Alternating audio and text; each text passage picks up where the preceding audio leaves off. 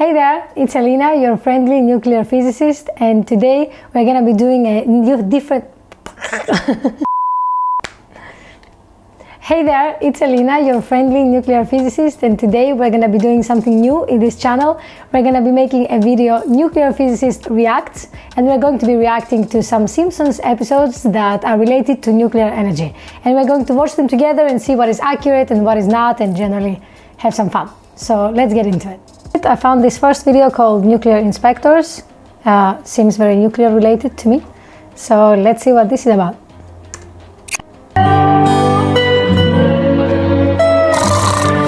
Okay, starting off nicely by sleeping on a ship.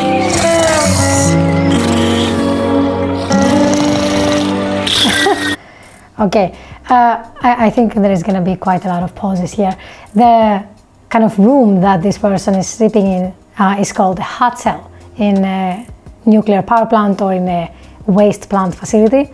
And this green liquid or whatever is behind him is supposed to be radioactive nuclear fuel. Of course, you're not supposed to be sleeping there. You're not supposed to be even in that room. That's why the two mechanical robotic hands are there, because you're handling the waste on the outside with the kind of things and the buttons.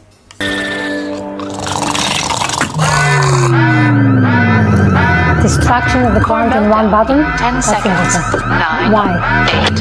Meltdown averted. Good boy.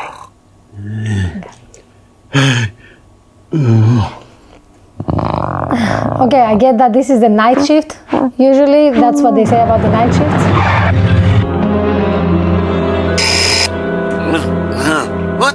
How dare you disturb me during nap time? We're from the Nuclear Regulatory Commission. This is a surprise test of worker competence. There must be some mistake. Okay, that actually can happen.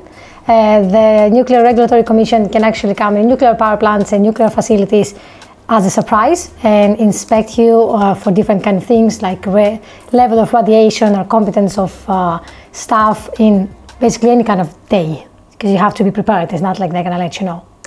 We make cookies here. Mr. Burns' old-fashioned good time, extra chewy. Get the axe. A Homer Simpson present. Oh, I'm afraid he couldn't be here. Yes. Oh, yes, he's in Geneva, chairing a conference on nuclear fission. Yes. Geneva is the headquarters of the International Atomic Energy Agency. That's why he says Geneva. Should stick. No! The bee bit my bottom! No, my... Actually, it's not in Geneva. It's in Vienna, in Austria. So never mind. bottom's big! Homer, this is an exact replica of your workstation. Now we're going to simulate a power surge in core sector 8. What the hell are you talking about? Yeah, so this is actually a thing. It doesn't look like a van. It looks more like a room. And it is basically a simulator, the same way like pilots that fly airplanes do simulations and trainings like that before they actually fly an airplane.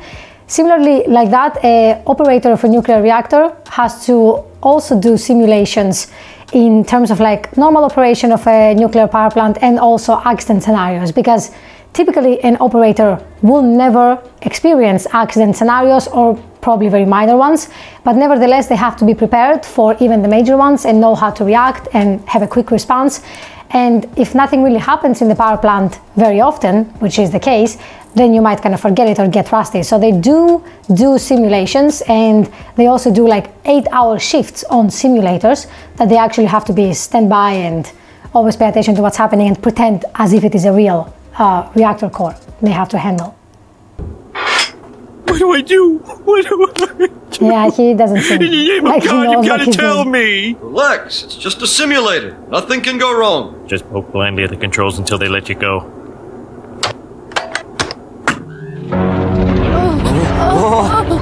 No, this can't be happening. I don't know how he managed to do that. For the love of God, sir, there are 2 seats. I like to put my feet up.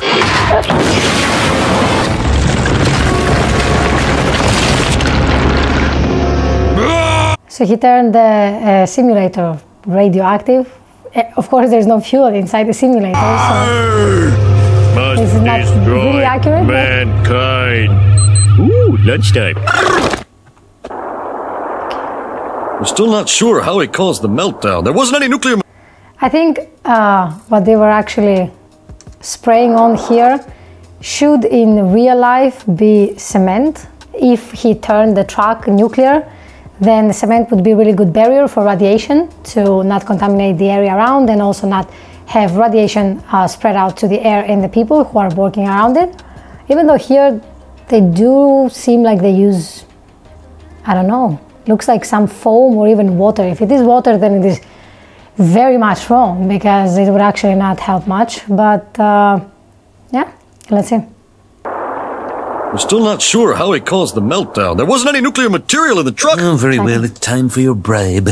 Now, you can either have the washer and dryer where the lovely Smithers is standing, or you can trade it all in for what's in this box. The box! The box! Look, Burns, this is a big problem. You just can't throw money at it and make it go away. Gentlemen, I've decided there will be no investigation. Now, if you excuse me, I'll go away. You're in big trouble, Burns. Homer Simpson's job requires college training in nuclear physics. Now, you get your man up to speed, or we'll be forced to take legal action. Is that so? Well, I have the feeling you'll be dropping the charges. Ooh, the painter's moved your desk, sir. Oh, yeah. Okay, I guess that was it.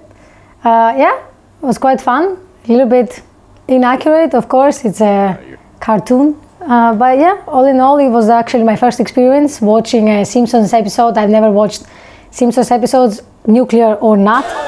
So yeah, it was quite fun. So I guess maybe we can check out some more. Thanks for tuning in for this reaction video. I hope you enjoyed it. Don't forget to like and subscribe and leave a comment below about what you thought regarding this video, as well as what you want me to react to for the future videos.